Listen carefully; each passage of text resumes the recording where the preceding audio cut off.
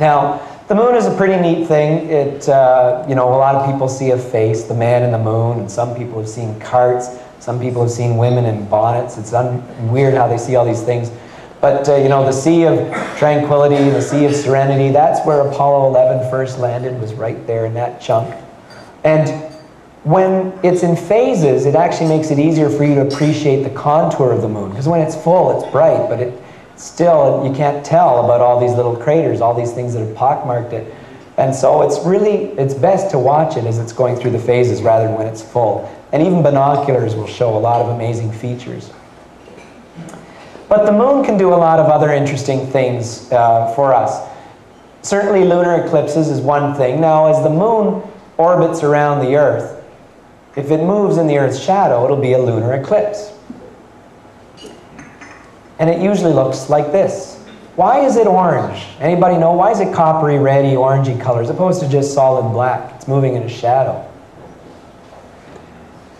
If you were on the moon and you were looking at Earth when the moon was eclipsed, you're going to see a sunset around the entire planet because the sun has set behind that Earth you're watching that's eclipsing you. So it's all of the sunsets more or less added up there. All of that orange diffracted light is coming through, and that's why it tends to look that color. Unless there's a lot of pollution in the sky, or if a volcano like Mount Pinatubo puts a lot of stuff up in the atmosphere, then it might be just more blacky gray, but that's the nice classic kind of lunar eclipse.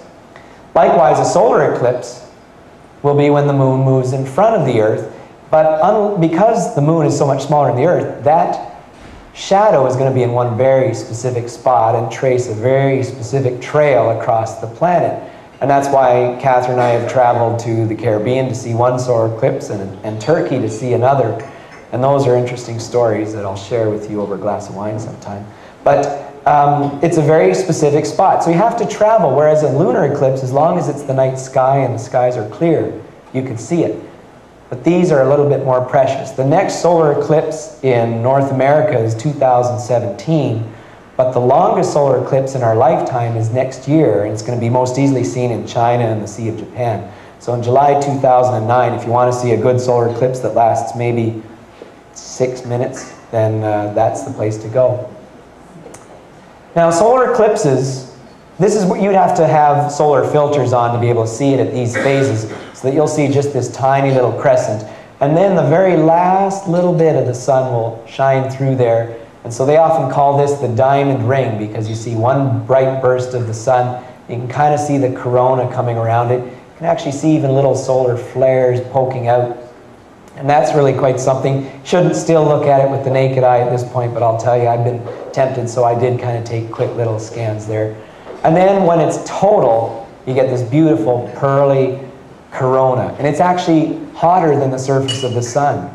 It has to do with the magnetic poles of the sun itself. But it's really something to see. There's nothing like it on Earth otherwise, because everywhere you look, it's like a sunset off in the distance. And when the light is just about totally gone, it's a very weird light. I always say it's like when you take the lampshade off if you're painting in your room. You know, the lampshade diffuses the light, but it comes from a very fine point if it's just a bulb, so the light is bright and weird.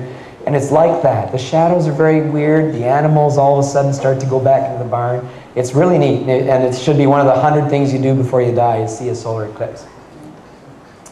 If you were on the International Space Station, the solar eclipse will look like that on Earth, where there's just a big black hole there where the shadow is moving across. And here's another trivia question for you, because the moon orbits the sun, orbits the Earth once a month, so every 2 weeks it's either in front or behind the planet Earth. Why don't we see these eclipses every month? Well, it turns out if you define the plane, let's say you have the sun and you have Earth, and that's like a record, like an LP, an old vinyl LP. And we call that the ecliptic in astronomy. Well, not everything is in the same plane as that ecliptic, and it turns out that the moon's orbit around Earth is tilted about 5 degrees. And the Earth itself is only half a degree, the moon is only half a degree in the sky. So 5 degrees means there's a lot of play back and forth where the moon is either above or below the shadow of the Earth and never causes an eclipse. But turns out when it is at the right point where they're lined up correctly, Usually then there might be a lunar eclipse and a solar eclipse just 2 weeks apart because they're just lined up that way. But that's why we don't see them every month, because the moon's orbit isn't in the same plane as the Earth's orbit around the sun. Let's move on a bit farther then now. We'll go into the solar system. We'll explore our neighborhood a little bit farther than just our neighbor.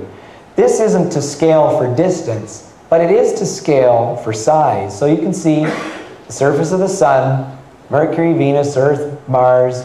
That's the largest asteroid series there. Jupiter, Saturn, Uranus, Neptune, Pluto and its moon Charon. And then you've got this one out here, which now just still has a designated number, but at one point was being called Xena, after the warrior princess. Yeah, you know, I can understand when you look at all of these, especially that one out there, why Pluto got demoted. I don't think Pluto cares what we call it, frankly. But this is the size of all these. So we have these inner rocky bodies, and then we have these big outer gas giants.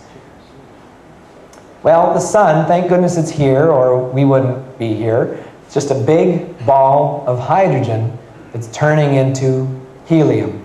The neat thing about it is it's not burning it by combustion, like, you know, the way the Hindenburg blew up.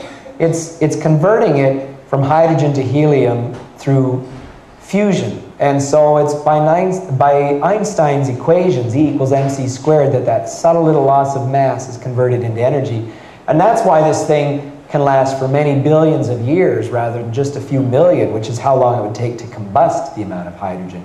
And that's what the sun looks like if you could look at it with a hydrogen alpha filter. This is what it would look like if you looked with just standard filters. I have filters for my binoculars. They eliminate all but 1,000% of the light that comes through. And I looked at the sun earlier today just to kind of report what it looks like. You can see these sunspots. Well, there are none. We're kind of at a sunspot low right now in the sun cycle. It goes through 11-year cycles. But that's, you know, it's brighter in the middle and sort of darker on the limbs, and that's exactly how it looked when I looked at it earlier today, minus the sunspots. But these sunspots are quite neat. They look small if you look at the surface of the sun, but there's one compared to the diameter of Earth. So they really are pretty sizable. They also are very bright. They're just so much darker than the sun that's right next to it that's why they look black in the pictures. They're still very bright. They're just, it's just different. It has to do with a lot of the magnetic activity of the sun, where lots of funny flares are coming out. These flares look like this, and there can be big loops and swirls, and if it's really bright, a whole bunch of solar particles will come out towards Earth, and then that's where you get these sorts of aurora that can come across to the poles. Now, there's the new moon, and there's Mercury, the closest planet to the sun. Only takes about 88 days to go around the sun, so that's why it's Mercury, because it's the god of speed and fleetness. How many people here have confirmed they've seen Mercury with their own eyes? Well, you know, there's not going to be many, and don't feel bad. Even Copernicus never saw Mercury. It's very easy to see with the naked eye. It's very easy, but it's only at certain times, and it's going to always be either right at sunset or sunrise, so you kind of have to be right there at the right time to watch it, and within a matter of days, it's gone again because it's so quick. But that's our closest planet to the sun. And it looks kind of like this. I always think this looks like a picture of a golf ball that's been sliced up, and you know, you just have that funny little inner core. Very pockmarked, but very spherical. Very, very hot on one side and very, very cold on the other, because it's locked gravitationally to the sun, so the same spot's always facing, similar to our moon is always facing the same surface to the Earth.